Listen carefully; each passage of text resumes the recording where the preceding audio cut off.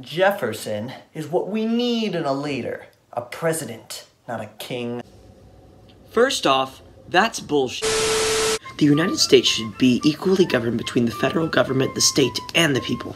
If Jefferson is president, the world will fall into emptiness. He won't be willing to change if there's a problem, and surely destroy our government as we know it. Okay, enough with the suspense noises. But, Abe Lincoln, how did you get here? You're not even born yet.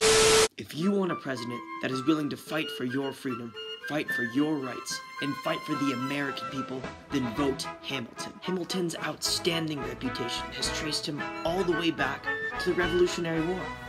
Hamilton is great because Hamilton is good. Make the better choice and vote for the president who deserves it. Vote for Hamilton.